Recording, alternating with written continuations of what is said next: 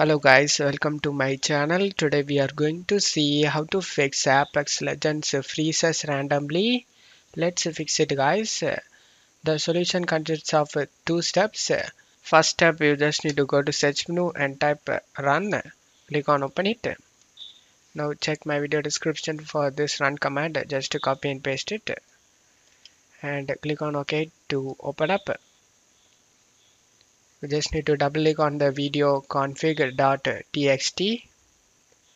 You just need to scroll down, find setting CSM enabled, set this 1 to 0, and after typing 0 select a file and select save.